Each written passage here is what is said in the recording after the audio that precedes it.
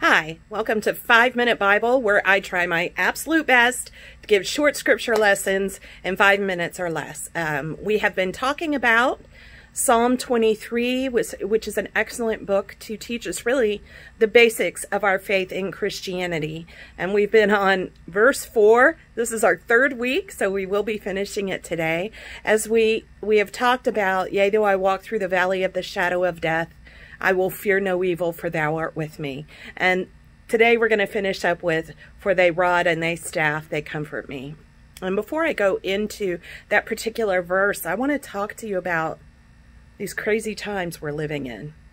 For myself, personally, the last several months have been quite a struggle. Because my personality and the way that I am, I know there is one truth. So all of this conflicting information everywhere you look has been very difficult for me to process. Do you wear a mask? Do you not wear a mask? COVID rates are terrible. Oh no, they're exaggerating. All this conflicting information. You could read 2 different articles about the same event, say a demonstration about the same event, and one article is going to make it seem like this beautiful, loving event, and then another article is going to make it seem it was terrible, and it's really hard to know what the truth is, and that was very difficult for me. And it frankly was contributing to a depression for me, because I felt, what can you rely on? What can you trust in? Because frankly, there's nothing out there online that I trust in at all, regardless of the source. And as I was praying about it, that's when the Holy Spirit reminded me, when the Lord spoke to me and he said, you can always trust in me. And I was like, yes, I can. You know, the Lord is my shepherd, and my shepherd is the rock that is higher than I. My shepherd does not change. His truth is always valid, no matter what is going on. He is unchanging, and he is eternal. And even though the world may not give me anything reliable, I can rely on him. And what an improvement that made in my outlook, because I realized the solution is always in the Lord. It says, humble yourselves for the sake of another person. Look out for their own interests as more important than your own. So what does that mean? Even though I don't like wearing masks, if it makes that 70-year-old in the grocery store feel better, I'll put one on.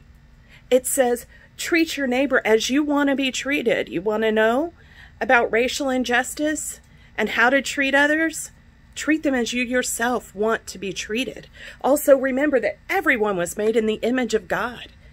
Everyone has value and importance because of that.